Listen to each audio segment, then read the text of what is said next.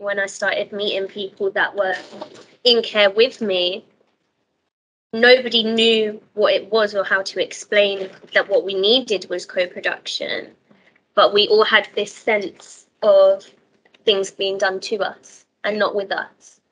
And my whole power and acceptance of my background, of what happened, of even working through my trauma came from co-production.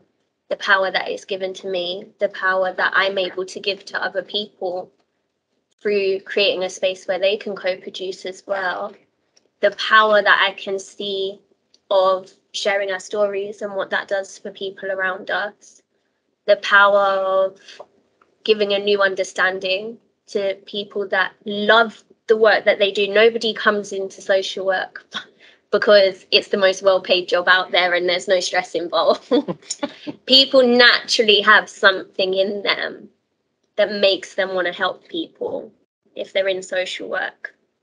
And I think co-production reignites that fire in people and allows them to tune back into that voice that made them get involved with it in the first place.